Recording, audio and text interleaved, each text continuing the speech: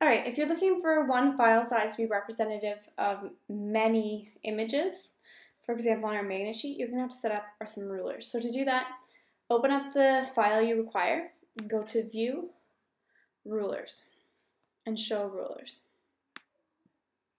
Okay, what you're going to get is the sheet across. So in inches, you can see that this is just larger than 8 inches, the file across, and horizontal, same deal, it's about 11 inches down. So if you're dividing the pages evenly, you might want to go for about 1.5 inches or have 2-inch files, depending on where you're going.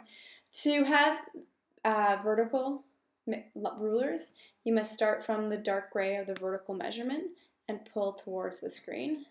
Then you can see where your rulers would fall. So if I want to be on 3 inches, I would land right there, and I would leave my ruler.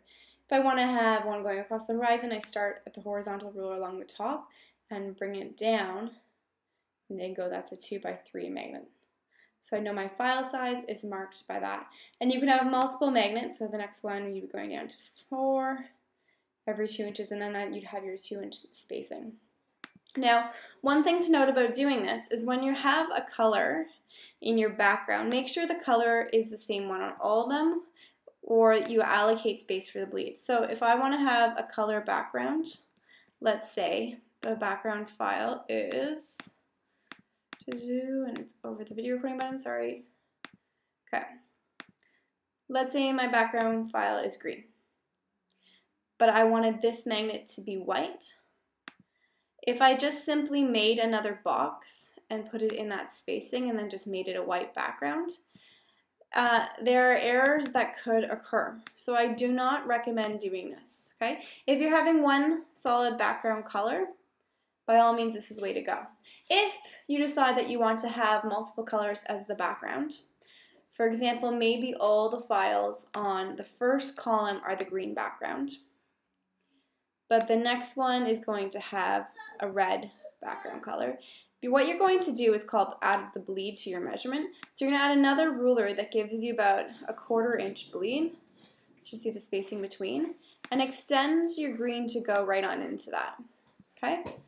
And same deal, then you'll have a 1/4 inch bleed on the next file.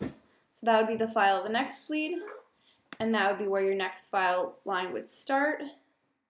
And then if you're going 3 inches from there, you're going to add on your 3 inches from there. So 1, 2, and you'd be able to do 2 inches from there. So you could have 2.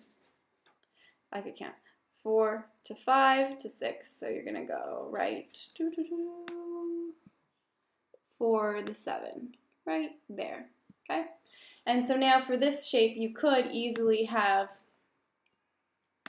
if you want it to be red, for example, sorry, it's going to look Christmassy, you could have that go from those files. And then that gives you spacing to allocate for your bleed. So you have the first magnet with the file here and the file here, but you know that you're going to have extra bleed room, and then your file will start. Hope that makes sense. Okay? Have a good day.